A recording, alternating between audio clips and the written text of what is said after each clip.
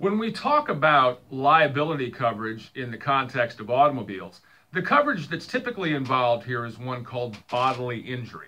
Now, this type of insurance coverage provides for exactly what the name would suggest. Coverage or payment for any losses that are associated with a bodily injury sustained in an automobile accident. So included here would be things such as economic loss, the loss of wages, or the payment of medical expenses that are incurred, and on the other hand, non-economic damages.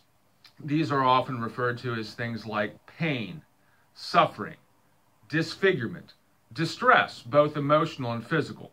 Anything that would disrupt the nature, quality, and progression of one's life as a result of injuries sustained in an automobile accident.